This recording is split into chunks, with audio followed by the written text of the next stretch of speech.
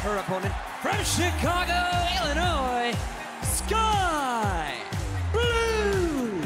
Well, I don't want to speak for the JAS, but it seems like, you know, they've been loyal to you, as you know, and you handpicked these men and women, and they've been very loyal to you. And I think they feel like maybe you're going a different direction. That's what it seems like. Yeah, it seemed like you chose the Don Callis family over the Jericho Appreciation Society this past Wednesday at Dynamite. Well, once again, we spoke about this earlier, and sometimes in this business you have to do things that may not seem right to get ahead and get the victories.